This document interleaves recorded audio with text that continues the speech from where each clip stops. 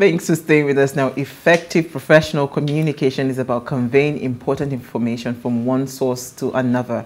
If that information is communicated clearly and effectively, businesses are most likely to run efficiently. Now, a worker who learns his boss's preferred communication and decision-making styles is less likely to make mistakes that hurt his advancement prospects. Managers are also more likely to advocate for workers who ask how to carry out a task properly or present multiple solutions for problems that may arise on the job in a clear and effective manner. Now, we all know that nearly every job posting contains the word strong communication skills or effective communication skills. So today we're asking, what is the proper communication and what impact does it have on career advancement? Now, please, let's hear what you have to say. Remember, you can join the conversation. Send us an SMS or WhatsApp to 081-80384663, or you can also tweet at us at Wayshow Africa 1 with the hashtag Wayshow. So I'll bring in our guest in a minute, but I just want to hear your thoughts, because you see, I've seen people, they will speak, they don't talk everything they want to talk, but you cannot make sense out of it. You know, there's one thing to talk, there's another thing for you to effectively communicate that whatever it is that you have just said. A lot of times there's always a mix-up, and that's why you see so many, you know, people, you're not able to assimilate or comprehend what the other party is saying, and you always find conflict. People are not able to also communicate effectively what qualities that they carry. I see some people, when they talk, you really want to just go with them, but some people that are even more skilled, better, excellent at what it is that they're doing, because they're not able to communicate that, you know, they're not being promoted, they're not being, you know, advanced in their careers. So it's just a lopsided kind of thing. Yeah. Well, let me hear your thoughts quickly, then I'll hear EC, then we'll come to the guest. You've said, well, it's very true that those are the things that we see today. There are some people who just, what they have to say is in their head.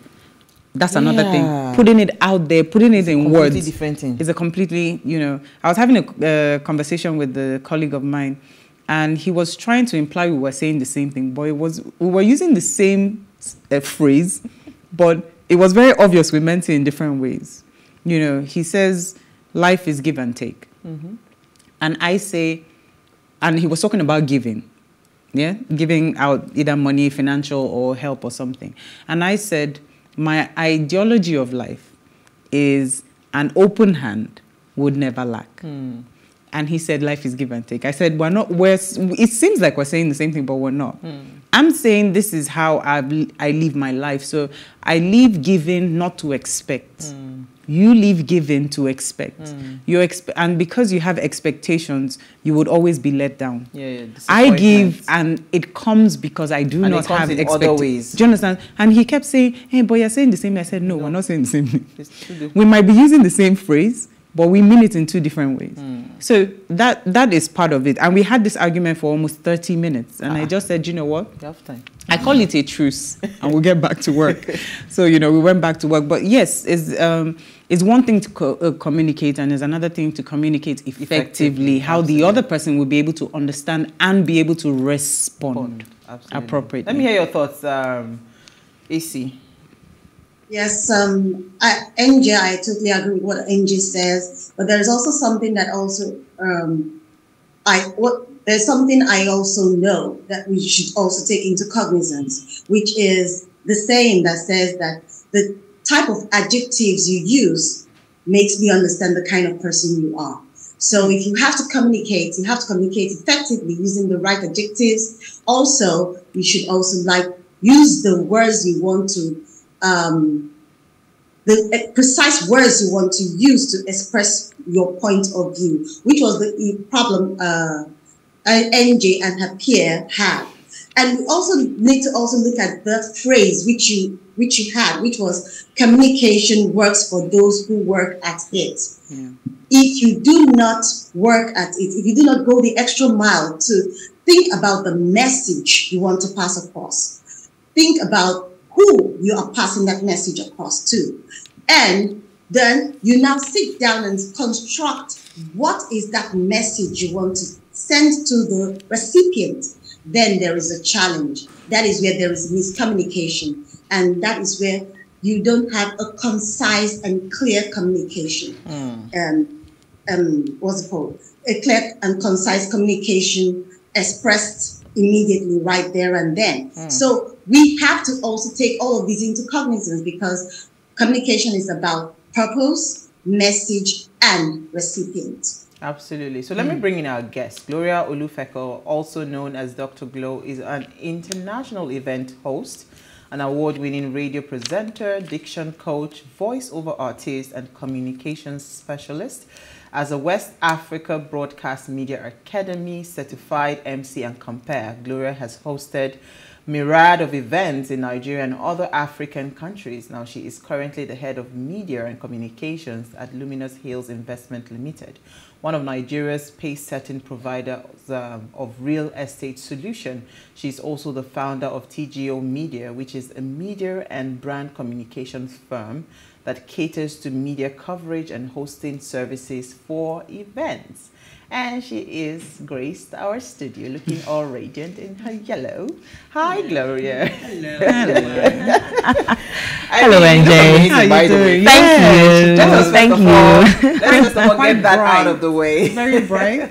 How are you? I'm very well. How are you too? I mean, so this conversation, right? I think because, again, we're in really tough times right now, and every single thing you do will either make you or mar you. Absolutely. Especially career-wise and growth, right? So it's important that we begin to touch on some things that we do recklessly, or some things that we do not pay attention to that can actually change the trajectory. So I remember going on Instagram and I saw a write-up. In fact, I even said, I screen grabbed that write-up. I said, wow, I think it's high time for you to sit down, look at the structure of how this person has communicated what they do, and go back and replicate that for your brand. You do a lot, but you're not able to put those pieces together.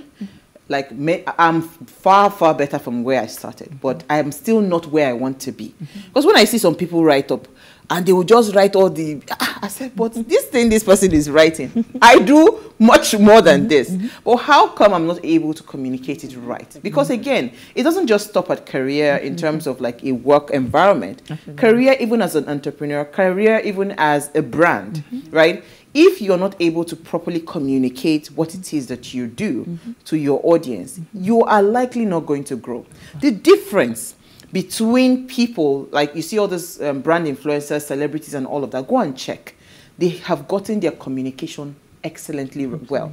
They are able to pass the message clearly. So you do not mix any, you don't have any mixed feelings about who they are. You know what they are about. And that's why you see that their growth trajectory is just, there. Instead of the ones that are, today they're confused, where are you? So, I mean, just help us out here. Because when we talk about proper communication, what does it mean? Is it about the speaking right, or what exactly is proper communication, and how can it advance, one's career? Oh, great question. And it's such an amazing to be here. Thank you so much for inviting me. I mean, proper communication is you letting somebody know what your intent is and they get it. So it's a place of you not miscommunicating. So proper communication, what's your intent, what you have to say, and do they get what you have to say? A lot of people just let people in on what they have to say. This is what I'm all about. But they do not wait. Does this person understand what I have to say? What's the feedback? And I loved what you touched on, Uwa. You talked about celebrities, influencers, how that many people know what these people stand for. They've been able to communicate their brand in such a way that people already know that this is what they stand for, this is what they do. Okay, so how can you communicate your brand as a person, and then people are able to receive you and they understand what you're doing? It's proper communication.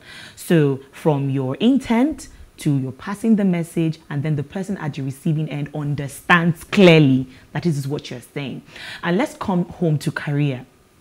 I mean, when I started out, as event hosting, diction coaching, and all of that, a lot of people were like, Gloria, are you doing everything? How do we understand what you're doing, what you stand for? How do we understand that, oh, Gloria is an event host, or Gloria is a diction coach? But what I was able to do was I was able to intertwine everything to media. Okay, so I host events, I teach you how to sound right. I'm still communicating. Hosting events, I'm helping brands communicate their message. Sounding right, I'm helping you as a person communicate properly. So people were able to get that way that, okay, Gloria is into the media. So as a human being, as a brand, how well are you able to let people in on what you're doing and they get it? So anybody watching me right now at home and you're wondering that, how do I even allow people to know or get people to understand that this is what I do? First off, be very clear. Know yourself, what you're doing. Be very spot on. Carve your niche. Let them know that she's a TV presenter. NJ is a TV presenter. So when you see Uwa someday probably at an engineering workshop fixing a car, you're asking yourself, Uwa, when did you start fixing the car? Do you dig? So let people, you yourself, you need to be very clear about what you're doing, because sometimes when you're not clear about what you're doing, it's difficult to communicate to people what you're doing. So you need to, first of all, internalize what you're doing, carve a niche for yourself.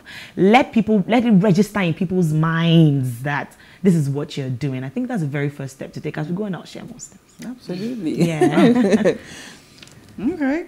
That's great. So when it comes to communication, I feel like communication in the workplace helps you a lot, because it creates that confidence. Yeah. Because I've realized a lot of people, when you lack that communication skill, most times they're a bit more timid. You know, you want to lag behind. You don't want to be the one to. You're not up for giving suggestions or talking in public environments. You're very timid. What do you have to say? Oh, nothing. Nothing. I'm okay. But when you're an effective communicator, you have that confidence, you know, and people tend to. Even with the confidence comes trust. You see some people and they're saying a lot of rubbish. You're looking at them. You're wondering, but other people are nodding like. And you're wondering, what are you guys? It's the confidence. It's the confidence that they're, you know, you need to spew nonsense. Yes, and they're talking, and you're looking at and you're wondering, what is this person saying? But because of the way they're speaking, people are nodding and saying, wow, even if she's saying rubbish, that rubbish makes sense. But so it's part of it, you know, it creates some level of trust. And if I can speak freely within the work environment, it helps for a lot of things. It helps with teamwork. It helps you be able to collaborate with your team, and it goes far. Like, there are a lot of benefits to it when you say within the workplace and everything. Like for me, when I go to certain environments, because you have the look and because you can communicate effectively. Most of the time, I'm pushed to the front and say, "Oh, NJ, oh no, do this." You know, represent us. So I'll push a question to you, but we'll do that after the break. Okay. From what she said, right? Yeah. How do people that are like in work environments that are timid, how do they start to, you know, build that confidence? Absolutely. You know, we'll do that, but let's go on a quick break. We'll be right back.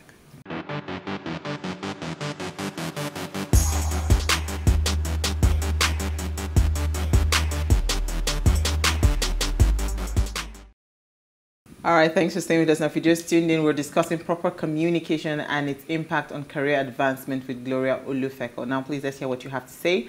Remember, you can join the conversation. Send us an SMS or WhatsApp to the rate 1-803-84663. You can also tweet at us at Wayshow Africa1 or the hashtag Wayshow. All right, so Gloria, based on what NJ had talked about, confidence, right? Because I know that, again, if you're knowledgeable and you're able to communicate effectively, it gives you this kind of courage that you're not intimidated. You can always hold your ground in boardrooms, anywhere you find yourself, especially in the workspace. So when someone is dealing with that timidity or whatever, how do they even start? What's the process?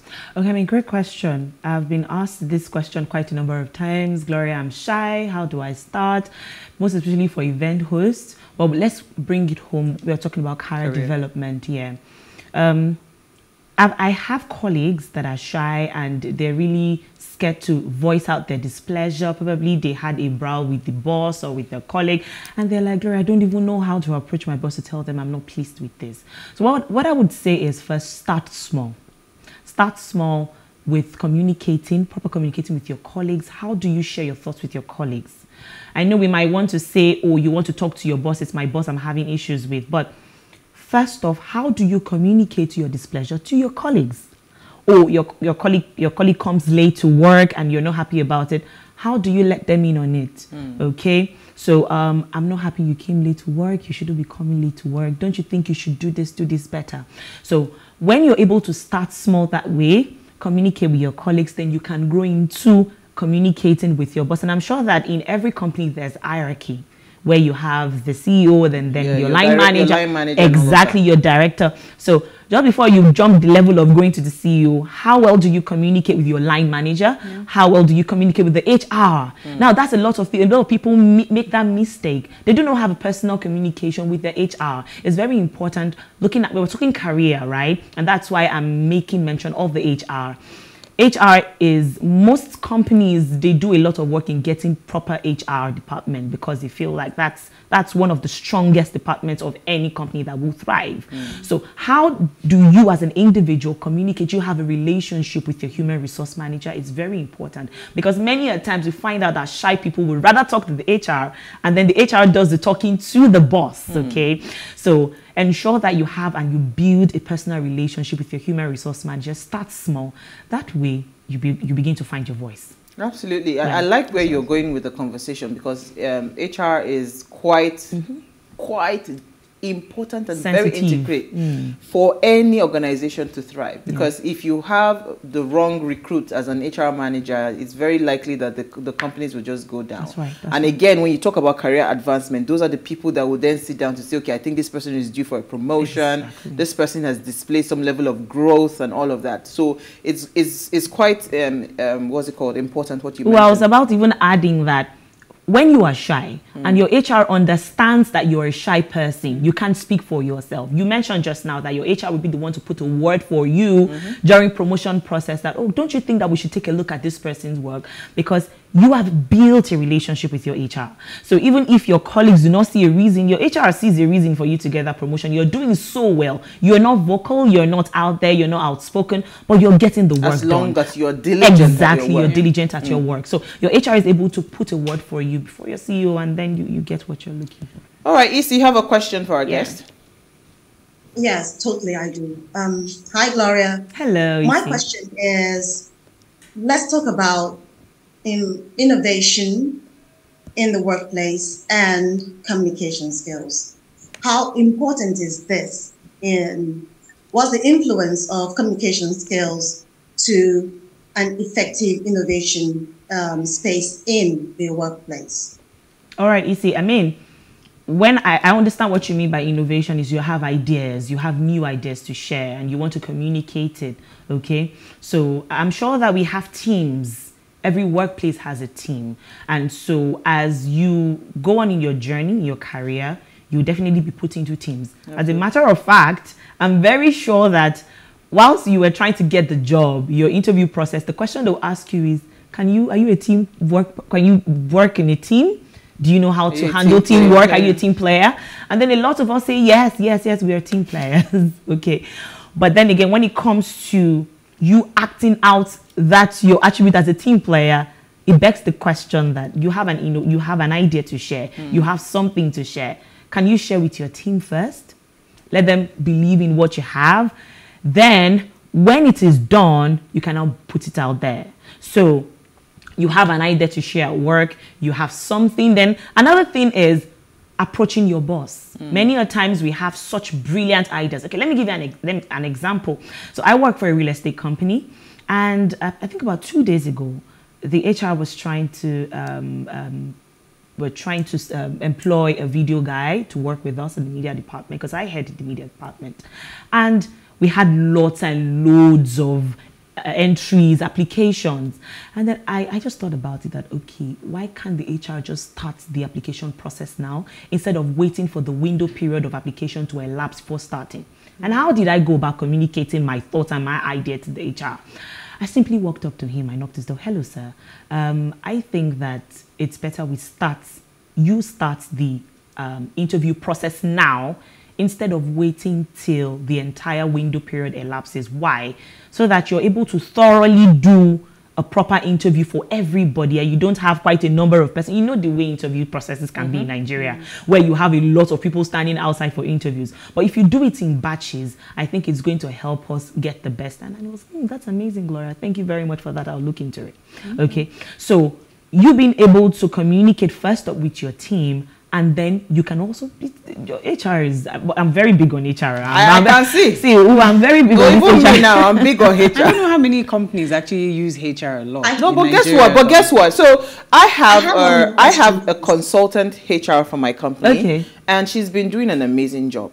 Right? It's a tough place to be, because I see that she's the one that takes on all the burden, all the complaints. But you see that once you're able to put in that structure, and if you have the right person, like absolutely, I said, HR has to be unbiased. HR has to be someone that has excellent, impeccable communication skills. Absolutely. Because you are the one that will be able to listen in on grievances and complaints, and you're the one that will also communicate that to the superior authorities, and so it's a lot of things that you need to, because you are managing the people within the organization. So if it is gotten wrong, trust me, it's not going to work. But I was just going to ask that there are people in organizations that have made it a point of duty that they would not see you grow, right? They're oppressive, in their style. They are, they are not those kind of people that are like team players. They'll rather want to be the one to be seen that I am the one doing the job, right? So if you are in that kind of an environment, what do you advise? How would you communicate that fear, and if you're not able to communicate that fear, is it advised that you just probably tender in your resignation and leave the organization? Or how do you manage those kind of things? Because if you have those kind of people in your team, it's very likely that you might never grow in that company. So how do you go about that? Well, that's a deep question. Because I have had my own fair share of that. Really, NG, where you're doing all the work, but then when it comes to presentation time, okay, we brainstormed together. Everybody brought their A's, their B's, their C's. And I did the work, I did the research. And when it's time to present, you tell me you want to go for the presentation because you're going to be the one to get the well done at the end of the entire presentation.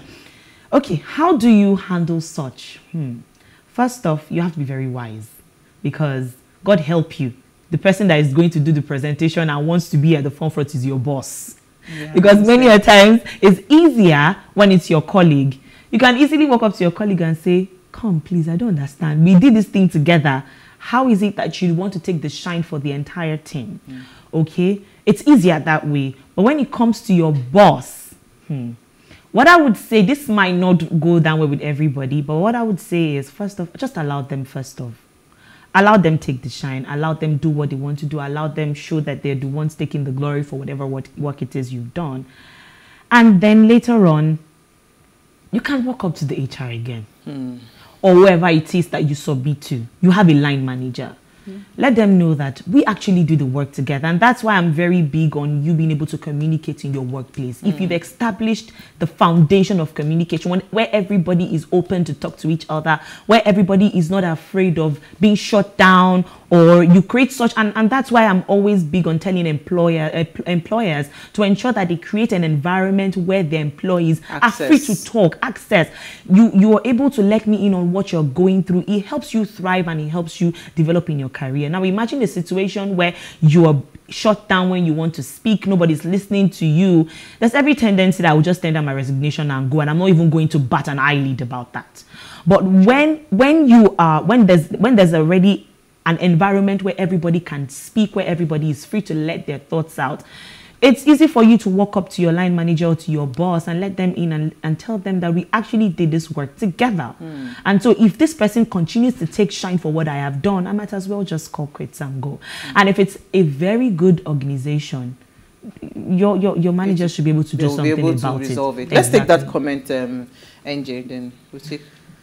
Oh, this comment is from Austin from Delta. Yeah. The essence of communication can't be overemphasized. No matter the career, communication is key because without effective communication, dealing with a stubborn customer might boomerang. Even in religious circles, any pastor who communicates poorly in this 21st century will be put off his educated and enlightened audience, no matter the anointing. Hence, such pastors should go and acquire some communication skills. Come to the corporate world. That is why public affairs officers are engaged to speak on behalf of the company because they are well schooled in that field. Do you know that using a word inappropriately can cause a company to pay huge money liable? Front desk officers, image makers must continually go for orientation. Uwa, welcome back. Thank you. What do you say? I like what he's saying. Yeah, because you see, you are the image of the company, front desk of. In fact, I feel like even the security guard, everyone in the organization should be able to communicate properly at every point in time. Because you see, there's a language. Because we have been talking about what comes out of your mouth. There is a non-verbal communication that I was even going to come to. That how are we presenting ourselves non-verbally that is communicating a very wrong image of who we're supposed to be and it's not making us grow? How are we doing that? You know, people will say that people believe you more by what you've not said than by what you said. Because what you say sometimes, that's why a lot of people say, don't do as I say, but do as I do, right? Do as I say, don't do as I do. Yeah. Okay. But then again, what you don't do is even more important than what you've done. Because in whatever it is one person said, trust me, there are lots of unsaid statements behind. So how do you ensure that you are not misunderstood when you speak? Because I've gotten a lot of messages, Gloria, a lot of times, this is not what I intended saying. And the issue is, people always expect that you're supposed to understand how I feel. You're supposed to understand that this is what I'm trying to say. But how do you expect me to know that this is what you're trying to say if you do not let me know that this is what you're trying to say? And your body language is not even helping matters, okay? So, for example, you're telling me you are angry, and then have you seen people angry and smiling at the same time? Yes, they're angry at you, but they're smiling, and that's why you hear this one that you're smiling at me. I know you're angry. Please, can you just let me know exactly what it is you're thinking in your heart? Okay, so when you speak, be very careful of your body language, your eye movement, your hand gesticulations, how you respond. Do you nod your head? Do you smile? Do you be very careful of your body language, because it's non-verbal communication. There's verbal communication, just what NJ is doing to Uwa right now. So there's verbal communication, non-verbal communication, which we have underneath the gesticulation, body movement, and all of that. And then the written communication that we use in our place of work, emails, text messages, and all of that. So what you do not say is sometimes important than what you said. So be very careful, because so you wouldn't be misunderstood. Let me come to you, Isi. Actually, I was going to talk about verbal and non-verbal communication earlier when I said I wanted to ask a question.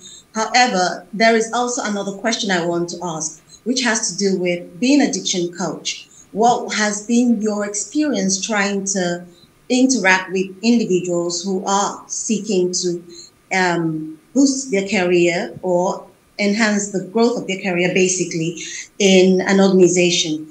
What has been your greatest challenge having to interact with them, and what is the right language to use in an office, basically? Okay, being a diction coach, I love the fact that Isi touched on that, because it's quite an interesting part of what I do, helping individuals and businesses communicate properly when it comes to diction. I mean, when you are in a corporate environment, you're supposed to speak formally, okay, but we know we're still having that discrepancy between using sir in Nigerian business environment, because the white people do not use sir, ma. They call their bosses by their first names. But in a Nigerian formal environment, people still cringe a little bit when you call your boss by your first name. We have some companies that actually allow you call your boss by your first name, okay? But then it gets to a point where, you know, you have to put the Oga, or Oga this, Oga that, sir, ma. But the white people do not really take that quite seriously. So I just let people know that whatever it is you're doing, ensure that you're not disrespectful. Insubordination is not tolerated in a place of work. Be very formal as possible, whatever it is that you're doing. Speak appropriately when you're in the office. So when you say appropriate speaking in the office, sorry to cut you short. Well, the use of our native language, like our native dialect rather, right? In an office environment, is that even proper? Even though we say that, okay, yes, we're Nigerians and all of that, given that in a proper organization, there are different tribes and tongues there, you know, is it right for you to speak in your native language when, isn't that rude when somebody else is by your side and the person cannot even understand what it is that you're saying? Of course it's rude. It's not so right. Why do we do that? Well, I feel like we just need to keep on. See that it's from a pain point. Exactly. Who is really pained about this issue? NJ, I'm feeling it, really. I understand it. I've been in an office environment where I walked in and we were having a meeting. Okay. And the meeting started and it started in Yoruba. And I'm like, what's going on here? do you understand? Am I supposed to be part of this meeting? And somewhere in between, my boss actually looked at me and said, oh, NJ, so what do you have to say? And I'm like, I wasn't listening. Because you didn't understand the language. No, it's not whether I understand the language or not. That was not the language for this meeting. Actually. So even if I used to tell them in my office, I said I switch off and on. So I'm not Yoruba, I'm Igbo. So you can't start a meeting speaking Yoruba and you expect me to just have something to say in between. I don't speak Yoruba. So at that point in time, my dictionary is... So is it okay? And you're not even only meetings. Yeah. You have your colleagues together, you're in a room. Yeah. And probably you're the only one whose dialect is different. Yeah. And probably they're trying to communicate something between themselves, and then they just switch to their dialect, and you're looking and you're wondering that, can you please at least speak English? Let's respect the fact that we are, and people do not know that they are subtly planting tribalism that way. It's just a subtle planting. You really do not know, because people begin to say, oh, we are Yoruba or we are Igbo, and then they're causing a division at work. Okay, so English is what's proper for business environment. So please, let's just speak English. Because I've seen people being promoted because they can speak very good Yoruba. Easy. One quick one, please. What about the use of email in an office environment, basically? We use emails to interact, basically, to individuals or our bosses or our peers. What's the right tone or tonality that we're supposed to imbibe in an office environment when we're using an email? Is it okay for us to express our displeasure, especially when we are upset with a peer in an email?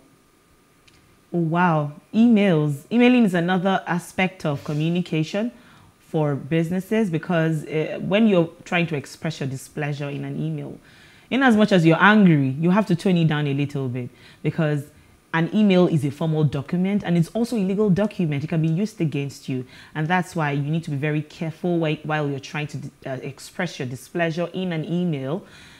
But I just feel like, why send a mail to a colleague when you can just call the person and just... No. There are some colleagues that you have to document it. I agree. But then again... And I agree so with you. They've also, told me this thing that my emails comes across as harsh, right? So I have learned to stick to the issue, not put any emotion in the email, but detail the issue. Do you understand? It's very important, because again, we are in an environment where people can deny that, oh, there was issue. No conversation. Do you understand? So if you're especially if it is a colleague that you are trying so hard to correct something that has been repeatedly done wrongly, if the person, just make sure you stick to the issue, detail it point by point. Hello, write it point by point. Without emotions, you'll be fine. Yes. But I strongly believe to always email things, please. For evidence. For evidence. For evidence. Especially with a stubborn colleague. Ha! God help you, you've had a conversation beforehand and the person is not listening. You see me the email. Absolutely. But thank you so much. Good. We have to bring you back. We had an amazing time. Thank you. Thank you for having me. NJ. Thank you, Izzy. Now, before we go, ensure you follow us across all our social media handles at Wayshow Africa. You can interact with us further. We had a fantastic conversation. Remember to keep liking, sharing, and commenting. Invite your families and friends to also watch and follow the conversation. Now, if you missed our quote for today, here it is again. Communication works for those who work at it. So you really must be deliberate about communication, because that really can change your, it can advance you very quickly in your career. So pay attention. Seek EC, seek Glory. They will help you out. We'll see you guys tomorrow at 8 p.m. as we bring another great conversation to your screen. Enjoy. Bye. Bye.